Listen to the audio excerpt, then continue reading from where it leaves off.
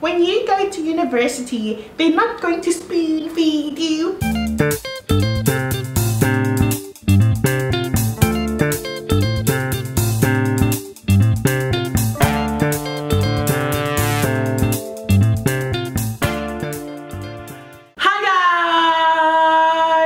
Welcome back to our Headquarters Revolution gang. If you haven't subscribed yet, then make sure that you click the subscribe button below and join the revolution. For those of you who are new to the revolution, let me do a quick introduction. My name is Benitta. I am South African. I'm 22 years old and I'm studying accounting in America. So today's video, I just wanted to do a little bit of a life update and tell you guys what's been on my mind, tell you what my plans are. So the first part of the update is I am in my senior year, which is my final year of studying for accounting, and man, it has not been an easy almost 4 years.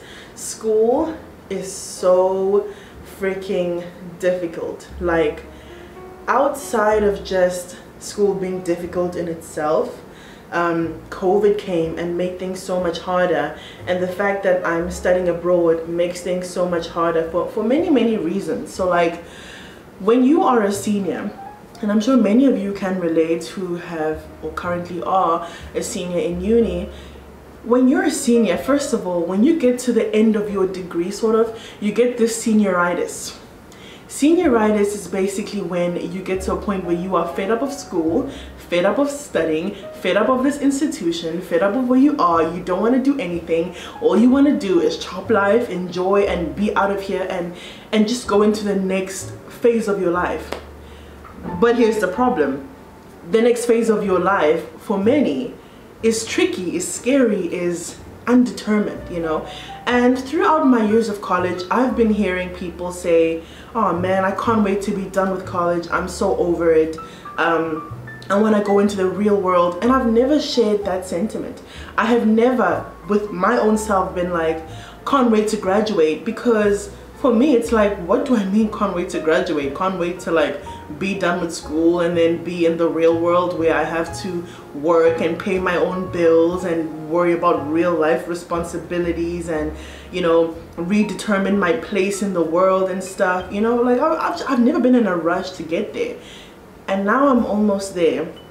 And so there's just this senioritis of me feeling like I'm tired, you know. And I also have this anxiety where it's like, I have gotten A's all throughout my college. My college is a university now, by the way, so I go to university, go to uni, I've gotten A's all throughout my university career, and now I have this anxiousness that is like, don't drop the ball now, you know. What if I now drop the ball when I'm so close to the end? If I continue getting straight A's until I graduate, I will graduate with highest honors, magna cum laude. And that has been my dream since before I started uni. And now I just have this crippling thing that is like, what if you drop the ball? What if you suck now? And the thing that makes that so much more scary is the fact that I'm done with my major, right? So I need to take certain courses to fulfill my accounting requirement. I'm done with that. I've also fulfilled a minor. So I've got a management minor. I'm done with that. So the classes I'm taking now are really just classes I'm taking just to get to my 32 credits that I need. And it's like, what if I go and drop the ball, bro, at the stupid classes that I'm taking for the vibes, for the good times, for the vibes, for the babies? Oh, another update is I'm currently a graduate student, so I am currently working on my master's. I'm getting my MBA, and that has made my life increasingly difficult. Like, my workload is so overwhelming. If you guys have never seen my A Week in My Life vlog, go check it out. My life has always been very hectic because I've been very involved in school leadership, and now I've sort of taken a step back from the leadership, but I still have leadership, you know. I'm a senior resident advisor, hence I'm in this department. I'm the president of an honor society, you know, and I'm still on the exec board of a few clubs, but nothing hectic, you know. And it's like, even though I've taken a step back from leadership, this master's has really just, wow, like, it's the workload for the master's degree has, to this point, and I've taken 2 courses, to this point has not been difficult per se. It's not been difficult to understand, but the workload is so much more than undergrad. And it's like I'm in this interesting position where I have to be double-minded, you know, where the way you do things as an undergrad is not the way you do things as a graduate student. As a graduate student, they require more from you in thinking, in quality of work. But also, guys, also another thing about grad school is all of the classes are night classes, and it's 3-hour flipping night classes, and it's like, please, why? Well, why? Some of them are over Zoom, which sucks, but some of them are in person, which sucks, because 3-hour classes at night suck. It's upsetting me and my homegirl. So, I'm sorry, but it really sucks. It really sucks. But I have to like apply my mind and think one way for undergrad and think another way like for graduate students. And also just going into being a grad student and doing undergrad at the same time, no one prepares you for that transition where it's like in undergrad, you know, in high school they were always like, when you go to university, they're not going to spoon feed you. They spoon feed you. In grad school, they don't spoon feed you. And so going into that role where you go from professors who like teach you 3 times a week, 2 times a week, and you know, manage the workload, to people who see you once a week, throw a bunch of stuff at you, you come together, you do group work, you talk, you know what I mean? It's a very different transition. So that's been pretty hard to like, you know, balance. But with that being said, of me doing my master's, that's really helped me a lot in terms of where I am right now. So another thing about being a senior in college is that many people are worried about, what the hell am I going to do next? Where am I going? And me doing my master's, and that's another thing. So I've done so well in school and I've met my requirements that I could have graduated in December instead of in May 2022. I could have graduated this year because that's how like ahead I was with my stuff. But because I'm doing my master's, I had to slow it down and not graduate this semester so that my master's could be covered by the scholarship I have now. And when I do graduate, then I'm gonna have to figure out how I'm gonna pay for my my master's. Scholarships are not as available for grad school as they were for undergrad, so I'm gonna be, you know, just seeing what I can do, if I can get a job at my school where they can cover my uni expenses. I'm also applying to be an RA, so right now I'm an SRA, so I would apply to go back to being an RA. That would make my housing free, so I'm also like doing the math there about how am I gonna figure out the payment stuff for grad school. But you know what, God will make a way. That's one thing for sure. I'm getting my master's here. That's it. But yeah, what was I saying? I lost my train of thought. Why did I go into the whole job thing?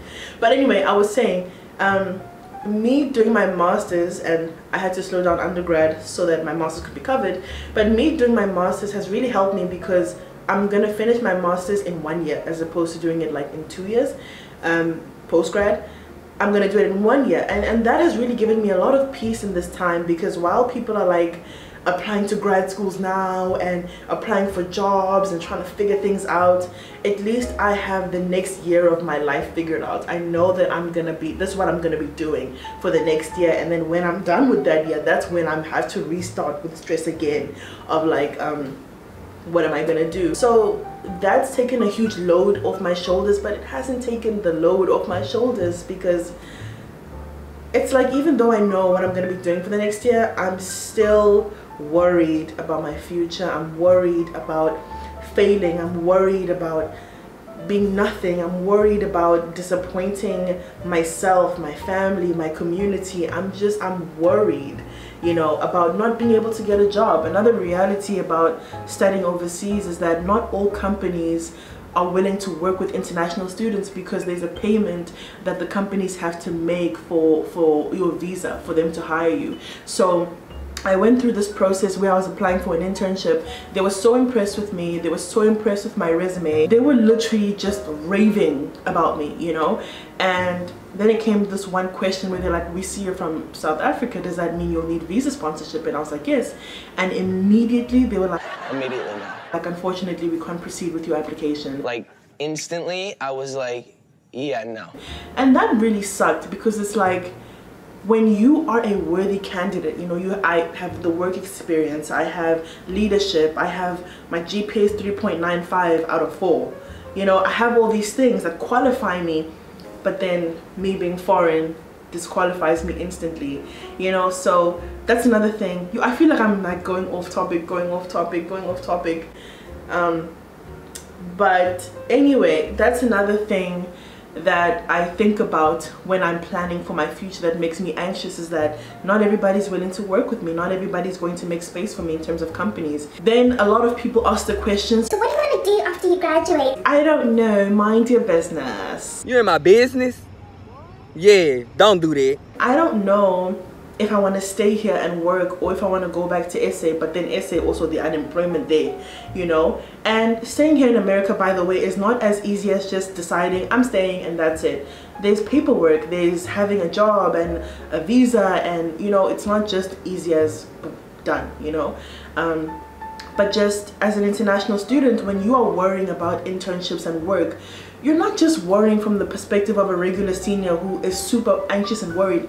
I feel like there's double weight on your shoulder, because you have to think about a visa, you have to think about paperwork, you have to think about which companies will take you, if any. You have to think about the fact that you are on a timer, you know what I mean? You are going to school with students who, if they can't find a job, they move back home while they look for a job. They can move to any state, you know. But when you want to stay and work in America, for instance, there's just so much more for you to think about. When you finish school entirely, where are you going to stay? I don't have any family here, so it's not that I can say, let's say I get my visa extended. I can't just say, oh, let me go live with my auntie in Kansas. I don't have an auntie in Kansas. I have an auntie in Limpopo. Now why am I in it? And just when you think about your future as an international student, everything is just so much more stressful. You know? Stressful. Like, it's a lot. You know? It's a lot. I didn't even mean to make this whole video about school, but again, I'm just, yeah, you know, I'm gonna flip this, okay? I'm gonna flip this video into episode 1 of my venting sessions, and this is a segment I wanted to introduce to my channel where I just wanted to vent about a specific topic, something I've been thinking about or carrying. And the reason why I want to do this is because, well, I think some of the stuff that I think about and process is interesting, and I think some of these things people don't want to talk about, so I would love to, on my platform, talk about these things and invite you guys to engage with me. And even this whole college talk, some of you will relate to the whole international student thing because you are an international student, but others of you will relate just to the whole being a senior thing and worrying about your life and jobs. I mean, let's talk about being a senior in SA right now. Like, can you think about the stress you have of finding a job when all you see on Twitter and Instagram? In SA, it's actually so crazy because all you see, there's two things that you see. There's one side where all you see is people talking about unemployment, how much SA sucks, instability, you know, stuff like that. And then, so you're seeing all that, and you have this degree that, I mean, how much did it take for you to get it, you know? Because these things are expensive. And you see all that, now you're worried, when I graduate, what the hell am I gonna do? I don't have connections, you know. Sometimes it feels like the only way for you to get anywhere. They always say it's not about what you know, it's about who you know.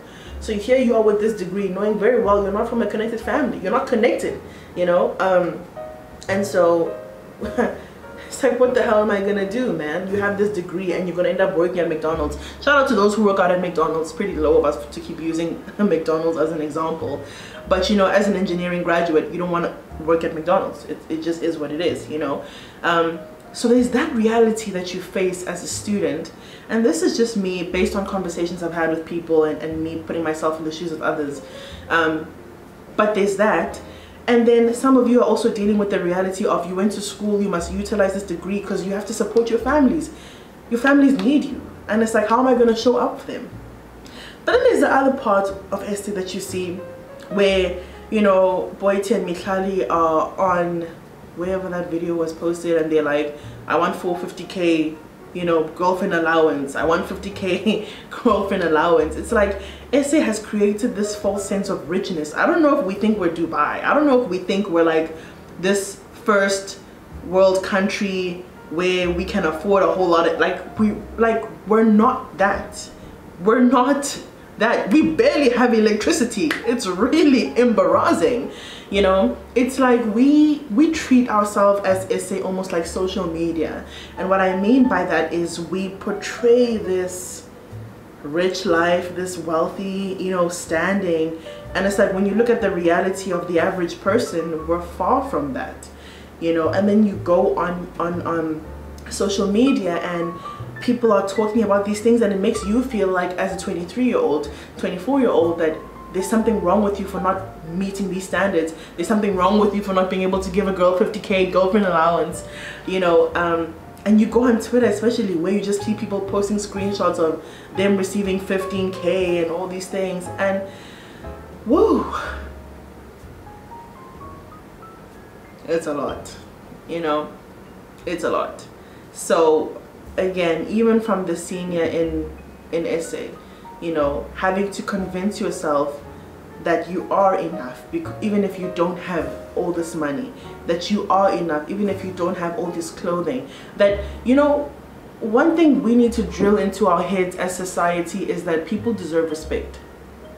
And people don't deserve respect because they're rich, because of the job they hold or their position. They deserve respect because they're human. Unless you're a crappy human and you're horrible, then you don't deserve respect. Like, unless you rape kids, you don't deserve respect if you rape kids, you know, or rape people in general, you know, you don't. Anyway guys, so to wrap up everything I was saying about being a senior in college or senior in high school, wherever you are, but I'm talking from my perspective, you know, I just have faith that all things work together for my good, that things are going to work out, that the God who started a good work in my life will establish it, perfect and complete it, you know.